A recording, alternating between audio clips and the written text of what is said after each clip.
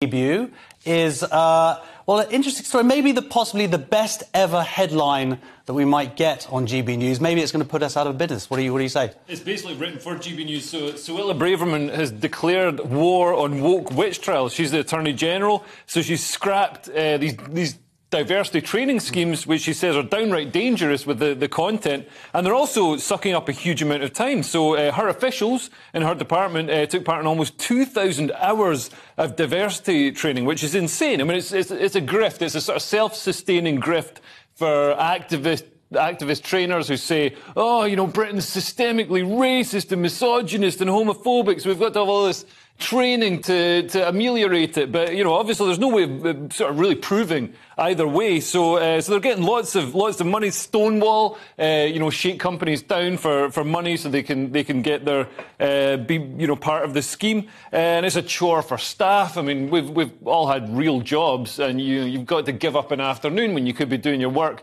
I mean, there is free sandwiches, but it's still, you know, you're getting nagged. And also, you know, you've got to walk on eggshells all the time with all this stuff, you know, getting taught about microaggressions. Like a friend of mine had training today, was telling me about it. And they were being taught that if you excluded somebody from a project, you know, for perfectly legitimate reasons, like their skills weren't needed, you had to explain to them that it wasn't because they're different. It's not because they're a different ethnicity or anything like that. Is that why you sort of took me aside and said that was why you didn't want me hanging out with you and Nick? You're right here. You're running the show. It's the opposite of that. He's controlling the media. But yeah, all this diversity, all this equality, diversity and inclusion stuff is it's a huge drag on the economy, and it doesn't do anything useful. So it's good to see government ministers recognising this and doing something about it. Well, look, I hesitate to ask Nick, but do you think there is any benefit at all to these schemes?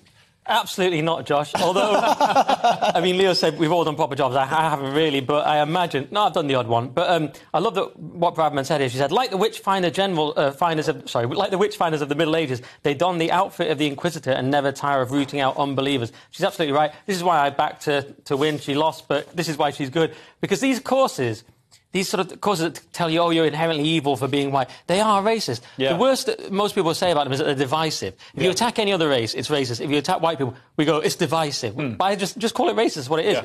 And what's happening now, quite humorously, is that people are now suing for these courses, not just white people, but there was a Latino woman the other day at Sky, and they said to her, oh, you must be oppressed because you're Latino. Some white woman said that to her, so she said no, and I find that offensive. Sued them, got 14 grand. Oh, my God. So that Please, GB News, get in some Jewish diversity. Let's make some money. Exactly. Okay. So they're offensive to everyone, and that's what I was going to say. And also, it reminds me of that Tavistock thing, you know, the woke civil service stopping policies going through. So it's a good move to end this stuff. OK, great.